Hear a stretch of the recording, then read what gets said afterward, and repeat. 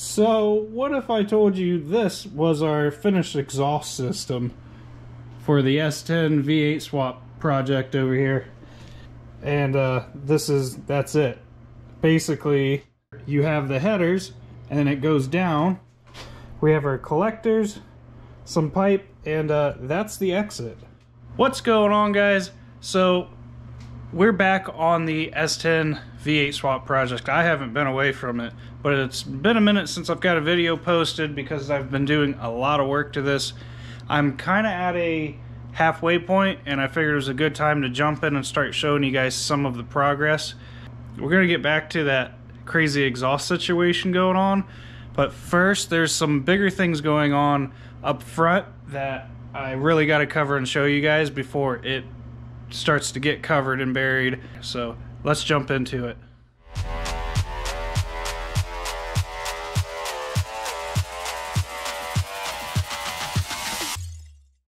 Okay guys, so let's jump into what's going on up here. We have front accessories on here now. These are actually all the ones off of the 4.3 motor that we took out of here, and they've been cleaned, and I just did a quick paint job and just trying to keep everything looking real nice in here. I think I got most of the wiring done. I didn't really cover that in the last video I did. I meant to, but plans kind of changed, and there's so much. It's not that bad, but it was too much to cover in that video, so I'm going to have one completely dedicated to just the wiring to try to help you guys out, because it would have been nice if I had something like that when I was trying to figure all this out. So I will have a link to that video in the description if you want to check that out if you're trying to do something like this. Now the biggest thing is what's going on right in front of us right here. So the core support is back in, and it's actually starting to look like a normal truck again, sort of. It's a little weird looking, but it's actually, you know, not just like its guts are spewed out. We have a radiator in here now. We got to talk about that. This is a 89-ish Corvette radiator, but this is a aftermarket take on it that's more or less for these swaps, the way that it was advertised. It's a little shorter and a little more not as wide. So as you see, once I got my accessories on here, I lost just a lot of space, so I had to switch it up and go to I found this. It was relatively cheap. I'm not gonna put a link to it. It's what I call like a Wahoo brand. It's one of those things where like everyone on Amazon kind of has their own version of it. It's from overseas, so, and you always see like funky brands and everyone makes their own take of it. But it is a 3-core radiator. They had 4-core as well. I did the 3 because I was worried. I didn't want it to be any thicker because you see what's happening here. So it should, even though we lost a little bit of size, it should be more efficient.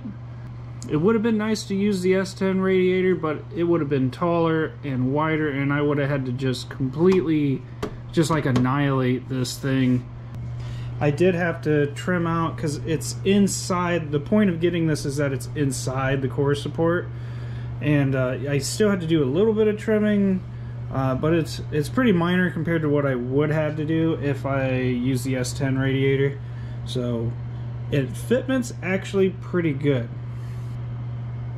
besides the fact that we don't have any fans. So it actually came with this nice shroud on it with 2 fans mounted on the backside like you would normally have it. The whole radiator was really nicely made, so I have high hopes for it. But we had to move the fans around, so let's go back. So I had to take the shroud off, thinking I could just mount the fans right to the radiator, and even that was just going to be too close. So we basically moved up front here. It had 2 12-inch fans, and it actually worked out really well because they fit almost perfectly in here.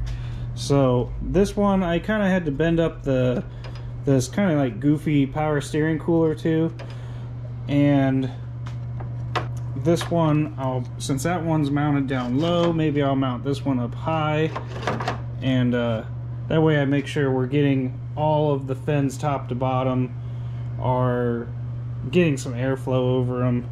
So, and then these are swapped around to where they blow air that way now. I also supposedly have the wiring figured out for the fans so we can run them off the stock computer. And this is really cool because everything is gonna work just the way it's supposed to.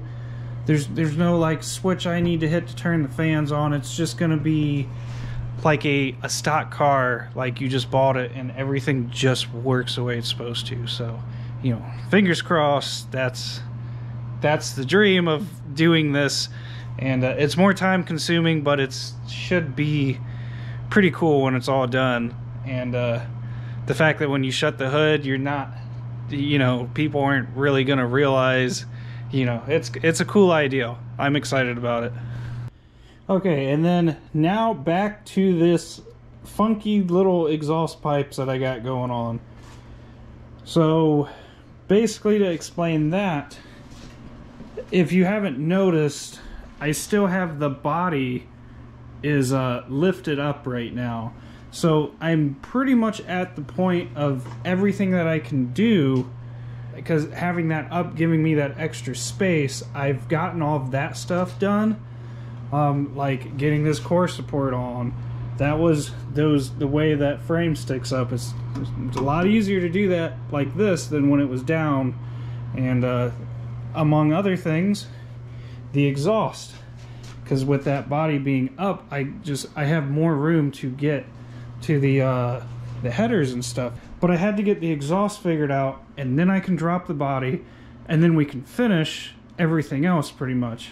One of my last videos, I talked about just trying to make the stock exhaust work. In the meantime, there's just such a huge size difference.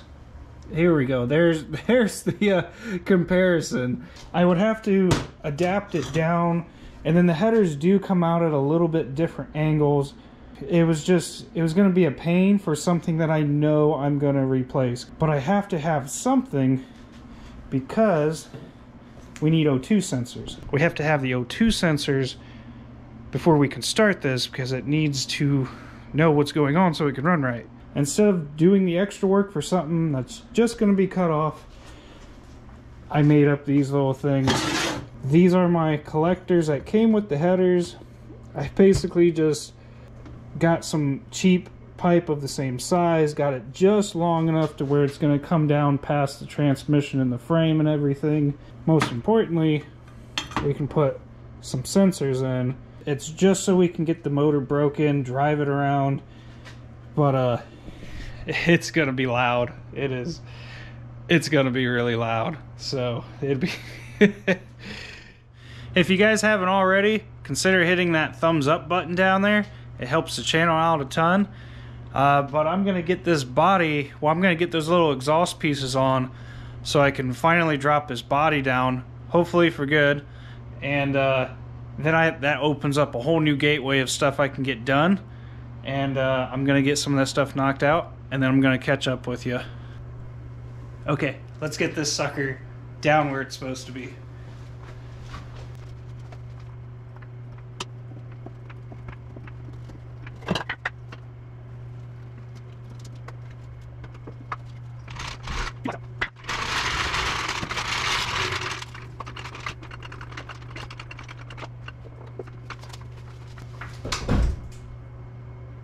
Oh boy, we got some funky stuff happening.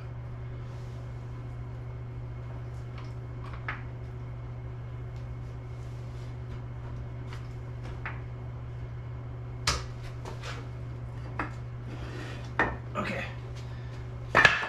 All 4 blocks are out.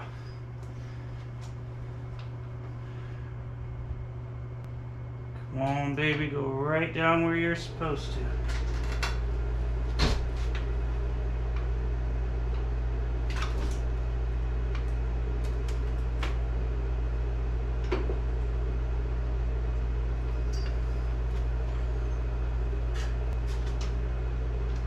Nice. Looks really, really close.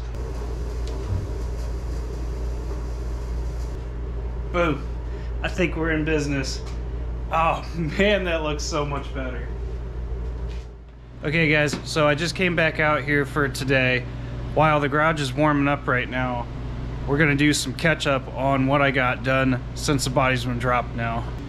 Okay, so all of the body mounts are in now. They pretty much lined right up.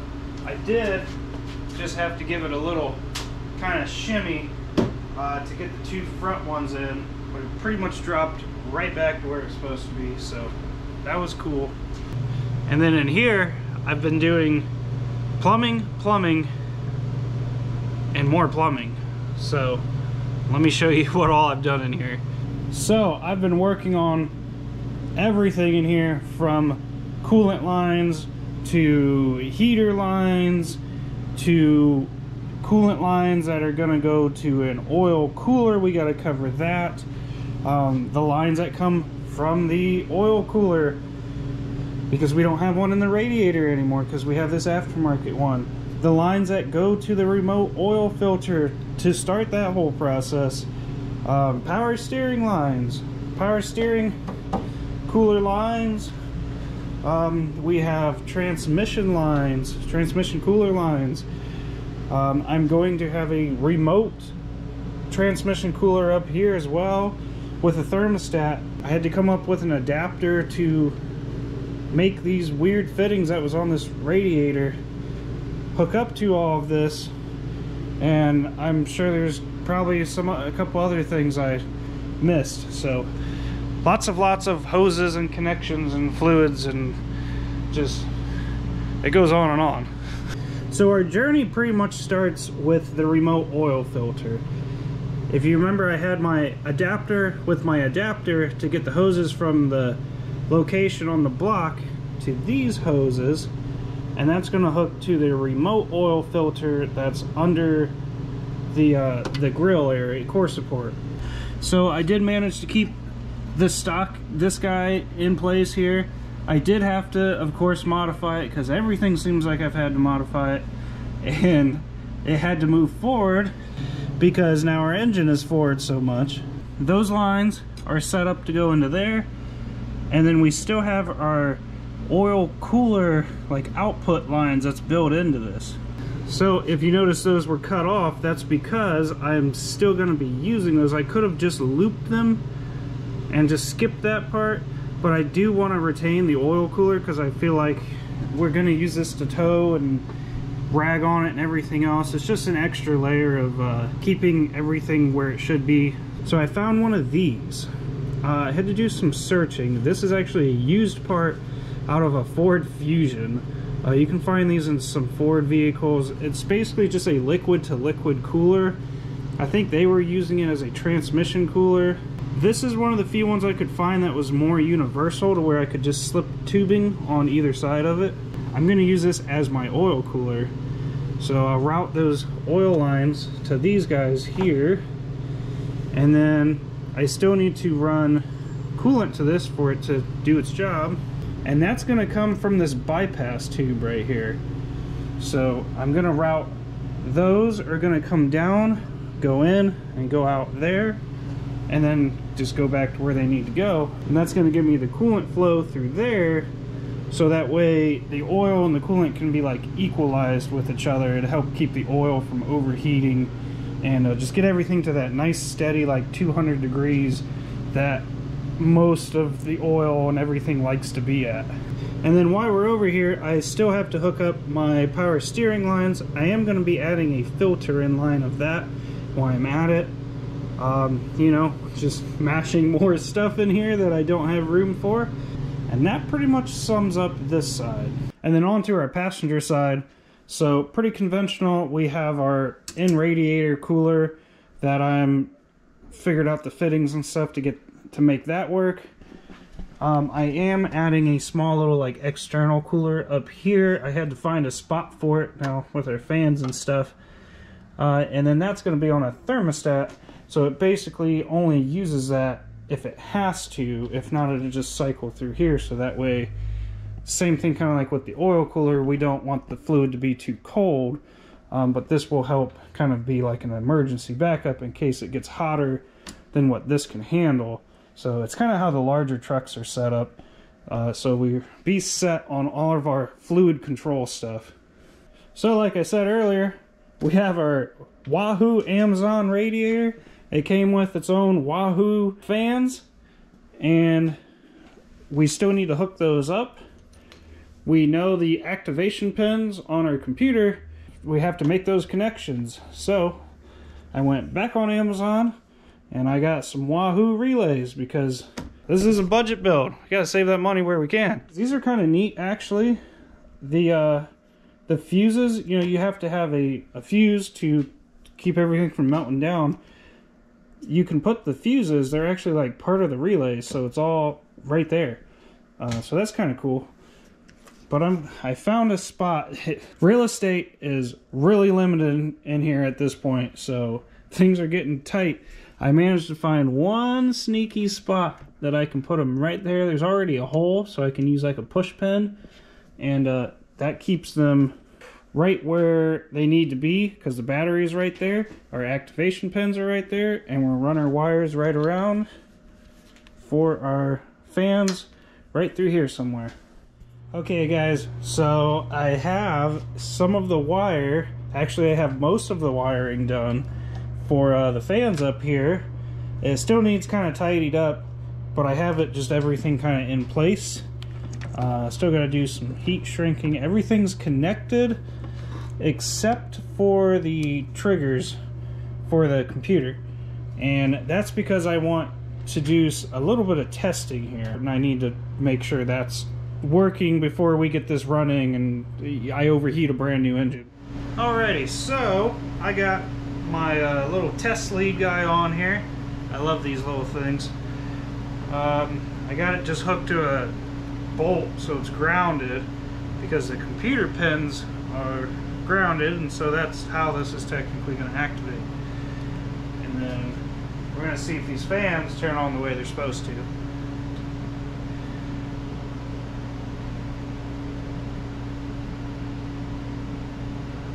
And that's a great start because nothing's happening.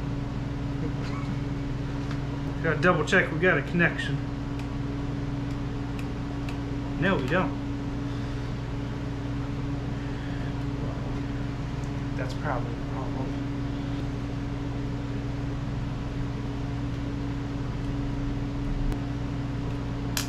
Hey!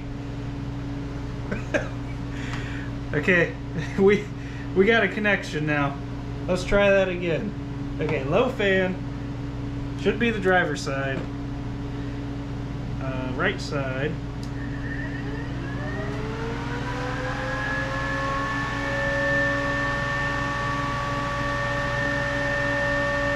Sweet. Okay. Okay, let's try the other one. Should be left side.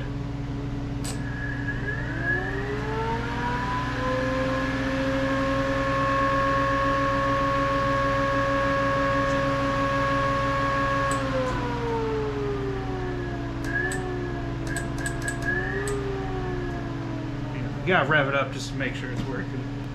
Sweet. So that should pretty much be all of the wiring for this. I don't think there's, knock on something, anything left. So all of the basic engine stuff is done. Now we have like our air intake and stuff we gotta get on here just to plug some stuff in, but it's all there. So we might have to maybe extend a wire or something, which is whatever, we can do that. But everything's there. All of the conversion stuff's done. I'm also I am running out of real estate. I've got to figure out if I can fit a catch can somewhere, I'm assuming in this area. This is just becoming a how much stuff can I just mash in this already cramped area. It's all for the like greater good, but it is it's just tight. It is really tight in here. So I just have some little things I got to get done here. I got to hook up all that plumbing stuff. I have some miscellaneous things to do, like that valve, figure out where I'm putting a catch can. I need an oil cap. Just like, some of it's just like silly little stuff. I might need to make sure my hood still fits. I don't like the way that's sticking up. We'll worry about that after. Fluids, I got to fill everything up. Literally, trans, engine, power steering, you name it. Everything needs filled back up. So a lot of little stuff. And then I think we're ready. For a first startup. So I think that we're right around the corner from that. So hopefully. So that's it for now, though. And I'll catch up with you on all that stuff. And we'll see if this baby fires up. So thanks for hanging out, and I'll see you in the next one.